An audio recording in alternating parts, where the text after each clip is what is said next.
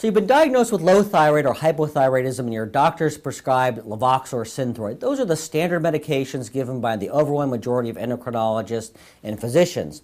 And those work okay for a small percentage of patients, but most patients will do much better with either a combination of T4, which is Synthroid or Levoxyl, and T3, which is the active hormone.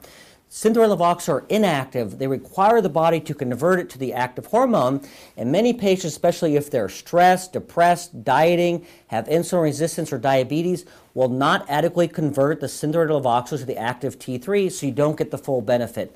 So you need to find a preparation, a doctor that was willing to prescribe the active thyroid instead of just the T4 preparations of Synthroid and Levoxyl.